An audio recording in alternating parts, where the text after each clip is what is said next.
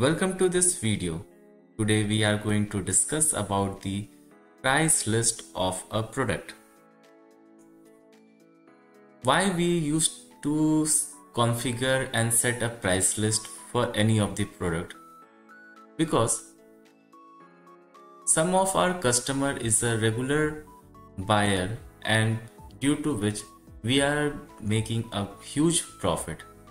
In order to sell the product to that customer in more reasonable value, we used to set the price list, because once the price list has been configured and set in Odoo 17, there will be no need of revision of the price again and again.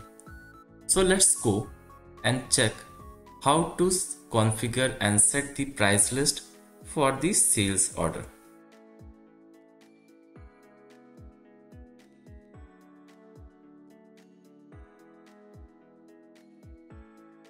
So in the sales module, just go to the configuration and the setting.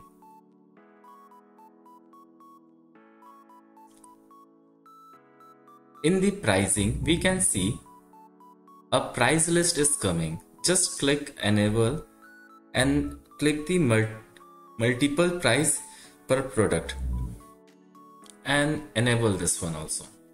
We can directly go to the price list from here also, as well as we have the option from the above menu. We can see we are having the price list option over here also. So we will open a price list from here. Let's see. So we can see the price list name, discount policy, and everything can be seen in the front view of the price list. So we will go and create a price list for a product. So I will name this price list as loyal customer, and we will choose the currency as USD, as if you want to keep this price list for a particular company, you can select it from here, else you can leave that one. Now add a product. So I will take a product as cabinet with doors.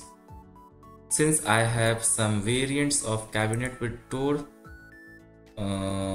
okay, it is not there, no issue. So we will put the pricing. Before putting the pricing, let's go and check the original price of the cabinet with door.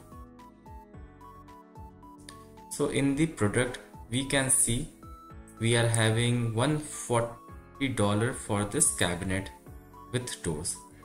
The original cost is $140. Keep in mind. Go back to the price list. Customer. Okay. And over here, put the discount and put the value of $10. Minimum quantity 1. If it is having variants, you can put. It is not having any variant for now, and just save it. So our price list work has been done. We have multiple options. Recurring price, you can set the recurring price.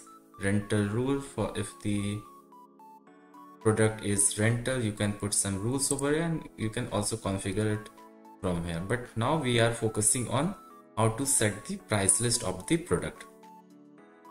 Okay. So what we will do, we will go to customer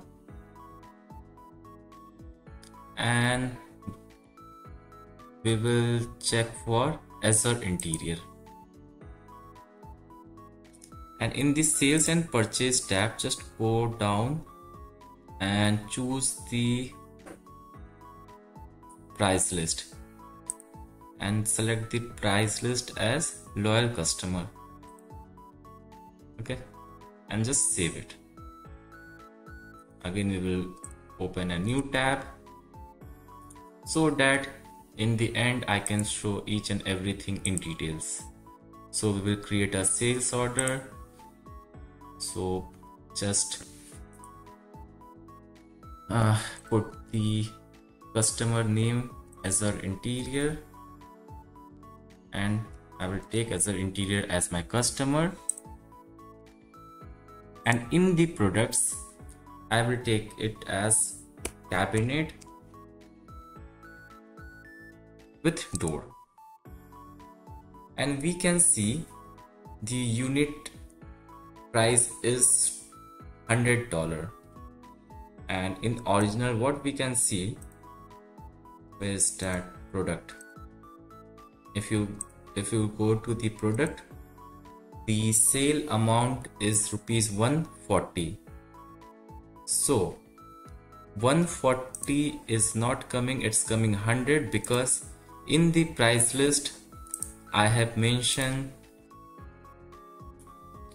the amount as $100 only.